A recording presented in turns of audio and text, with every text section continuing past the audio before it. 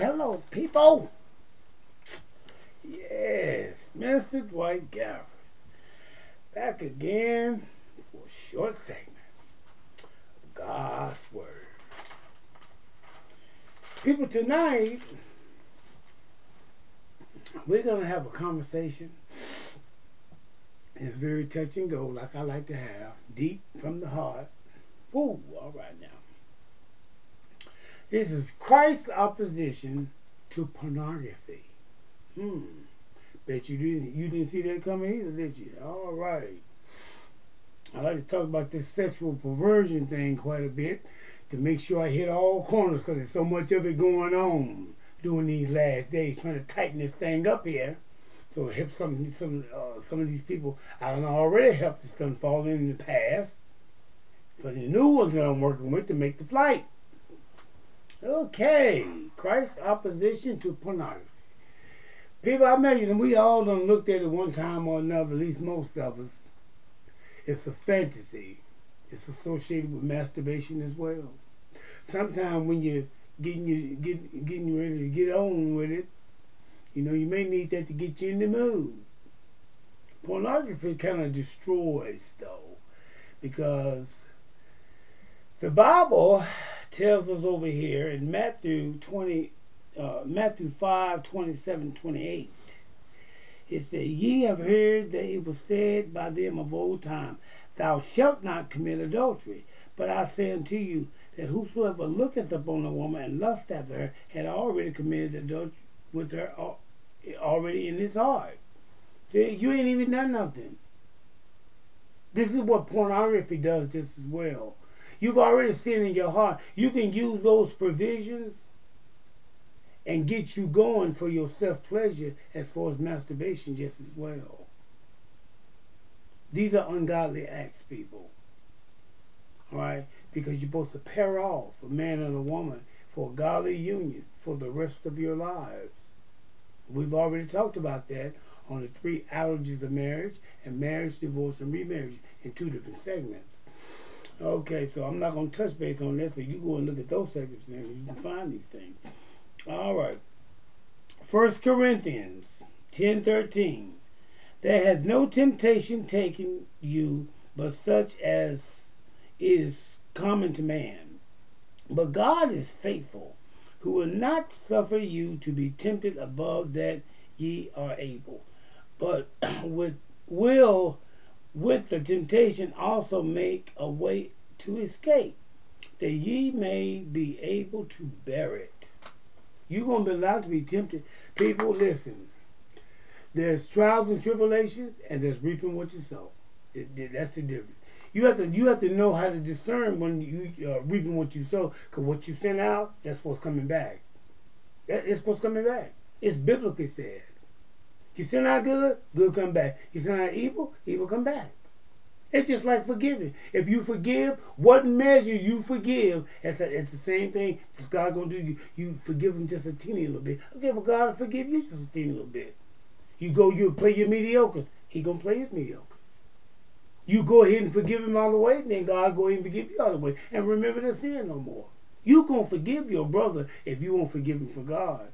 That's just the way it is. God got his thing going on here. All right. Yes. Okay. Woo. He know how to tell us what to do. Amen. How he want it done. He's a man. He's the spirit. Yes. He's everything. The King of kings. The Father. Jehovah. All those things. Got a real good spot, don't he? Okay, let's move on here. 1 John 2:16. For all that is in the world, the lust of the flesh and the lust of the eyes and the pride of life is not of the Father, but of the world. People, pornography is part of the world. It's one of those things you can say, ooh. And then you see all these orgies. You see all this seed is being popped everywhere. All in people's mouths, all on top of the chest, the breast, down in the private areas. That's not the way this whole thing is supposed to go.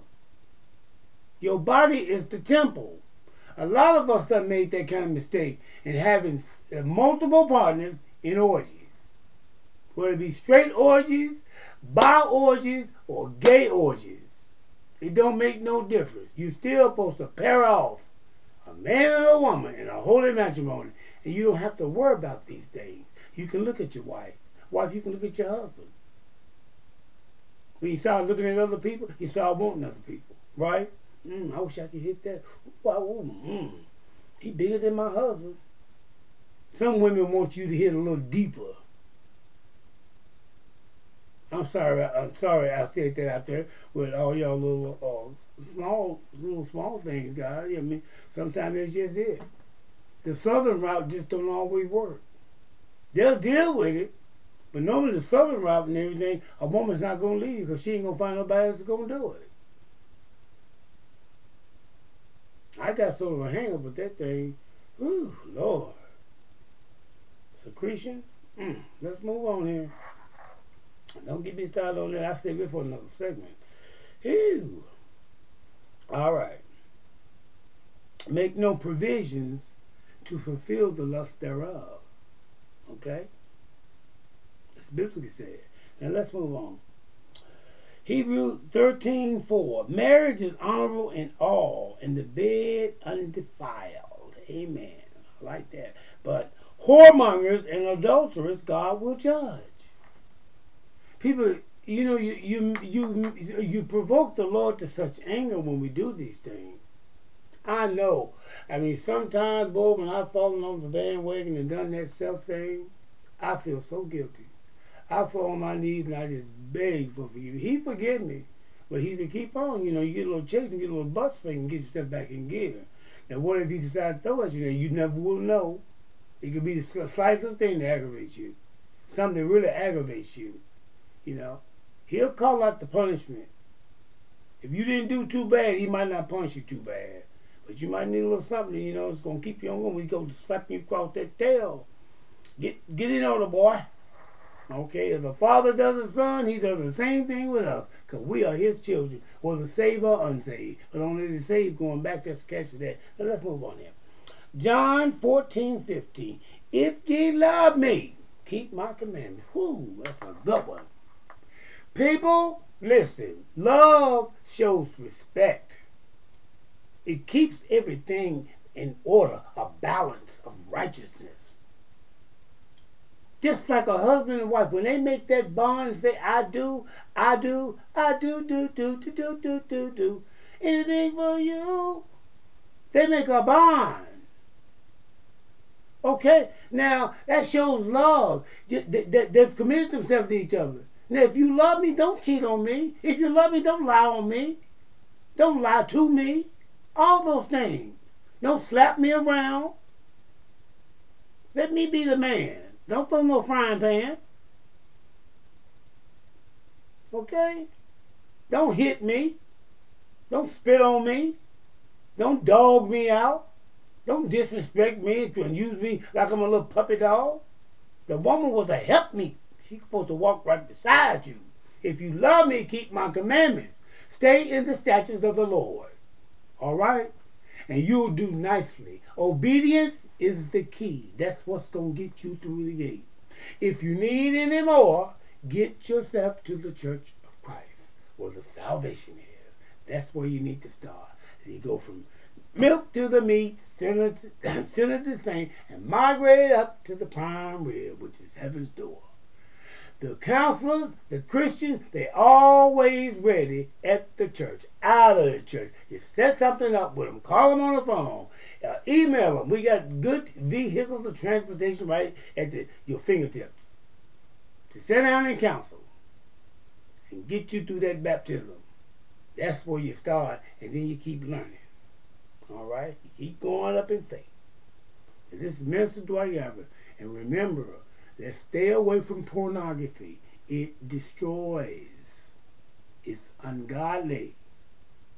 Most of us have done it. Most of us stopped doing it. Yes, I'm talking about myself too. I've had problems with it in the past. Let's hope I don't fall off the bandwagon. Oh, Jesus. Keep me straight. All right. remember, I love you. Until then, and again.